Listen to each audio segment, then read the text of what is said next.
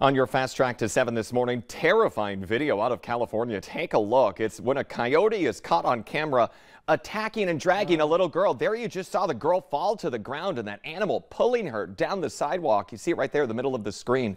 Now, that happened outside of the girl's home. She was in the hospital and was sent there, and it's pretty tough to watch this video, though. Yeah, that ring video is slowed down so you can see that girl's dad throwing stuff at the animal to try to shoo it away. The girl was bitten and is currently undergoing rabies shots. Also on your fast track to 7 this morning, a Moorhead murder suspect expected in a North Dakota court this week after being arrested in Richland County. 25-year-old James Colley Jr. was arrested Friday in Wahpeton after the death of a woman in a South Moorhead home. Family members discovered that victim's body on Thursday night after checking on the woman at her place in the 3800 block of 32nd Street South. The woman is believed to be Colley's mother. Police say she had traumatic injuries on her body and that there were no signs of forced entry into that home. The cause of death being determined by the Ramsey County Medical Examiner's Office. The suspect is being held in the Wahpeton jail and is awaiting formal charges and extradition back to Minnesota. It is just about 6:53 right now on our Monday morning. Checking our forecast, and this weather really has us in the holiday spirit, Lisa. It sure does. It's feeling like Christmas. It's looking like Christmas. And I just wanted to share a photo of us at the Holiday Lights Parade on Saturday night. We loved seeing everybody. You can see the three of us were there. We had more members of the Valley Today crew there too, our directors and some producers as well out greeting folks. It was chilly though. Temperatures were in those single digits, wind chills even lower, and we're going to experience more of that heading into this week. So I want you to make sure you're bundled up here. This morning it's actually warmer than it was at night that night. We're looking at temperatures right now in Fargo right around 20 degrees. It feels more like 9 degrees though when we factor in that wind that is starting to turn more northwesterly. We have a wind speed of 10 miles per hour. And so that northwesterly wind is going to drive down our temperatures through the day today. So we're going to see those numbers sliding more into the single digits later on this afternoon. One other thing to watch out for, a little bit of blowing snow up in the northern valley. We have visibility reduced a bit. There might be a few areas of falling snow there too where we do have some clouds. And then in the south, in the clouds, the radar's detecting a few flakes as well. Pretty light stuff if you do experience it though here for today. So temperature of 20 degrees right now in Fargo out at the bus stop. It's going to be dropping through the day. So by 8 a.m. 18 degrees, and then this afternoon only 10 as the kids are stepping off the bus. So they'll want to dress for those kind of temperatures stepping out the door this morning to be prepared for that. Tomorrow morning we're going to need the shovels ready. We're going to have to be dealing with some snow on our driveways and on our drives. So you'll want to give yourself some extra time. And of course we'll be right here tomorrow keeping you up to date on the latest road conditions and talking about when that snow might be ending as well coming up Tuesday in your forecast. Until then, bundle up. Another shot of winter weather coming our way though. Yeah. Okay, Lisa, thank you. A Fargo man in jail now for DUI, driving after revocation and carrying a concealed weapon. It was after a chase on Interstate 29. Troopers tried pulling over a motorcycle driver yesterday afternoon for going 70 in a 55 zone in Fargo, but they say he took off at speeds hitting 120 miles per hour at one point. The Highway Patrol terminated that chase when the driver then turned into Harwood. Then they found that the driver had crashed in that town and was running from the scene. The trooper caught up with him and arrested this guy, 29-year-old Chase DeBoard. Thieves are now getting bolder when it comes to car break-ins. Some people say they have been targeted in the middle of the day. A social media post has been circulating about these attempted break-ins. Experiences range from being targeted at malls and gas stations where strangers try to open car doors even while the driver is still inside. One woman says she was at a Casey's gas station when a man tried to get into her vehicle.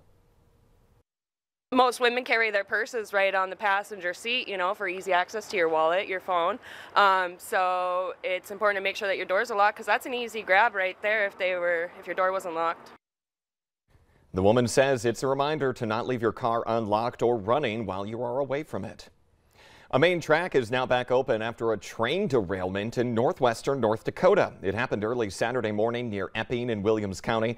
That's about 100 miles west of Minot. Rail crews are still working to reopen the other main line in that area. There are no reports of any injuries, though, or what caused that derailment.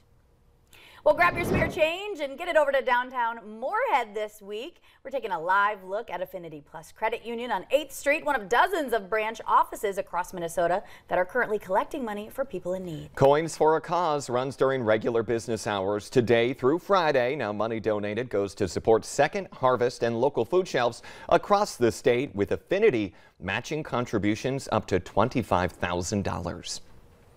A Mapleton mom is in the middle of a long battle with brain cancer. While she's being treated, a community is now surrounding her family with love and support. 39-year-old Ashley Hoppy was diagnosed with brain tumors in August. Now people in Mapleton are stepping up in a big way for the Hoppies by raising more than $30,000 in donations. It's a gesture that means a lot to the family.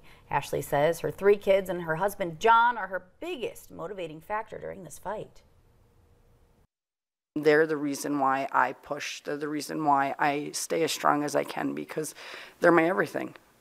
And without them, I wouldn't be the person I am. Ashley will be heading to the Mayo Clinic in February for more treatment. A North Dakota-based organization is now getting some national exposure after this guy right here. San Francisco 49ers offensive lineman Daniel Brunskill wore brave the shaved cleats. It was during yesterday's game against the Miami Dolphins. Brunskill chose to help raise money for kids with cancer as part of the NFL's My Cause, My Cleats initiative. Players can pick a cause that's important to them and then represent it on some custom-designed cleats. Brunskill says his choice was an easy one. My family's lived in Bismarck. My sisters went to University of Mary. North Dakota's kind of becoming a second home, and so just to be able to be part of that community and then kind of put shine on a community that doesn't get as much attention, that's, I think, a big thing. Brunskill previously chose Bismarck-based TR for Heart and Soul for the My Cause, My Cleats initiative.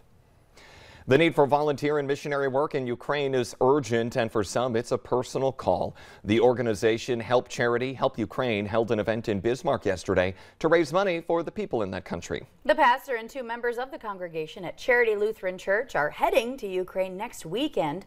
Proceeds from this event will allow them to buy and bring food and supplies.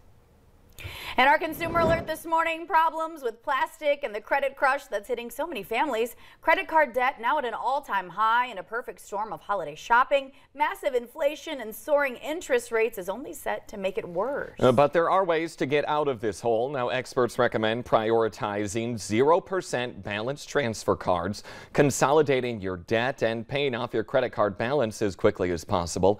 Also, try setting a deadline to get that done, and then try to zero it out in 2 to 4 months. Yeah, good advice ahead of holiday shopping. You should also work on the account with the highest interest rate that's costing you the most money at home. And there may still be time for this one. You have to make a plan for your holiday shopping. And the hardest part, folks, is sticking to that budget.